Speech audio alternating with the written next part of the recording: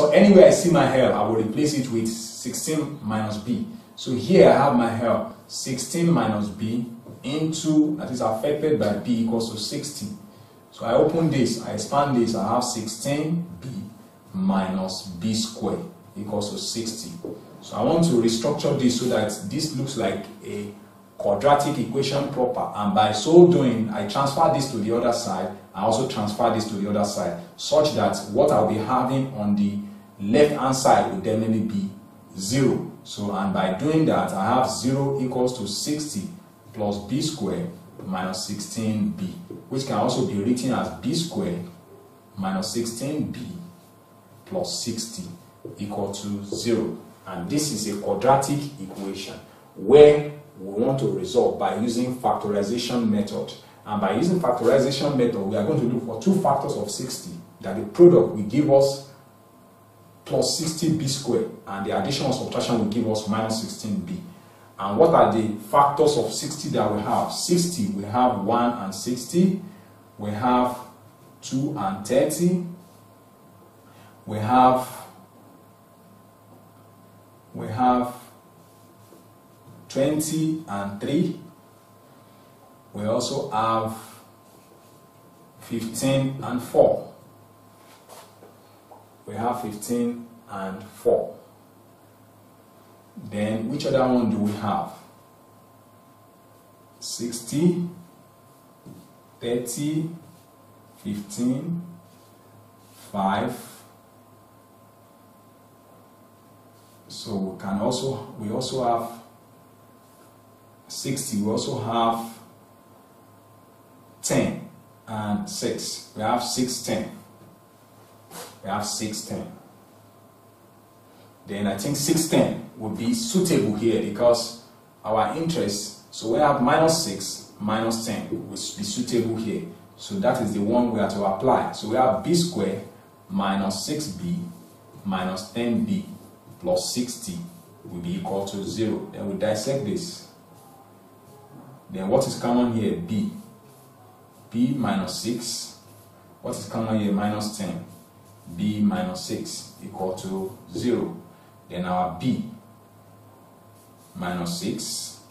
Then we also have b minus 10 equal to 0. Therefore, we can say that b minus 6 equal to 0 or b minus 10 equal to 0. Then b minus 6 equals to 0, automatically b will definitely be equals to 6. b minus 10 equals to 0, automatically b will definitely be equals to 10. Then we can write that b equals to 6 or 10. Having gotten 2 values for our breadth, remember that the question asks us to find the breadth, so there is no point going to look for the length, since the question stated that we should find the breadth. So the breadth will definitely be 6 and 6 or 10. And since the unit here is meters, automatically the breadth will be 6 meters or 10 meters.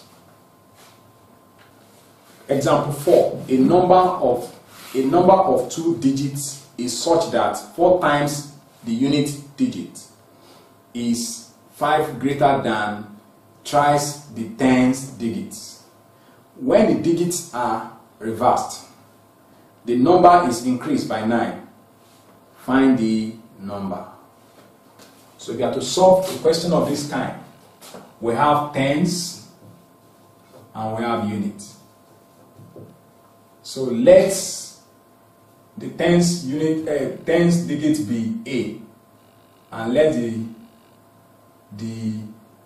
unit digit be B. Then the number proper would definitely be 10A plus B, since A is tens and B is units. So the question says that 4 times the unit digit. What is the unit digit? 4 times unit digit, which is B, which will definitely be 4B. 4 times the unit digit which will definitely be 4b, is 5 greater than thrice the tens digit. Thrice the tens digit will definitely be thrice the tens digit will definitely be 3a. So the question now is telling us that 4 times the unit digits is 5 greater than 3 times the tens digit. Automatically 4b minus 3a will definitely be equals to 5. That is the meaning of that statement, because 4 times the unit digit is 5 greater than thrice the tens digit. So mathematically we can express that is when you subtract the thrice 3 times the tens digit from 4 times the unit digit, you'll be having 5 as a result. So let's call this, according to alphabetical seniority, A comes before B. So I can rewrite this by saying, let me transfer this to the other side. I have 3a minus 4b equals to minus 5. Let's call this equation 1. So A comes before B. Then the question still moves further to tell us that when the digits are interchanged, if you have 10a plus b, then the interchange form will definitely be a plus 10b. That will be the interchange form. Or let me put it like this: 10b plus a. That is the interchange form. So the question has said, when the digits are interchanged or are reversed, when the digits are reversed, the number increases by 9. So automatically, if you have AB, then you have BA. BA increases by 9. So automatically BA, which is the interchange digits now, so that means that's 10b plus a minus, let me bracket this, minus 10a plus b is equal to 9. That's a mathematical equation for that statement. So then if I open this up, I will have 10b plus a minus 10a minus b equals to 9. Then this one will definitely give me 10b minus b, that will be 9b, plus a minus 10a, that's minus 9a, equals to 9. To restructure this, I will have this, that will be 9a minus 10 and 9a minus 9b equals to minus 9, because this one comes to the other side. This one goes there, this one goes there, and this one comes to the other side. So if 9 is common to this, I can bring 9 out, then I will have a minus b equals to minus 9. Then divide both sides by 9, dividing this by 9, dividing this by 9. So this one cancels this, 9a1, 9a1.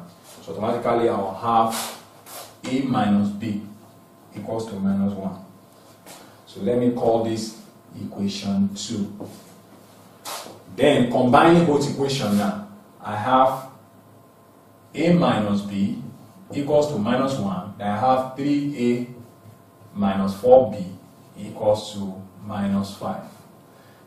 The equation 2 is simpler compared to equation 1. So let me make a the subject of the formula in equation 2. So I have a to be minus 1 plus b.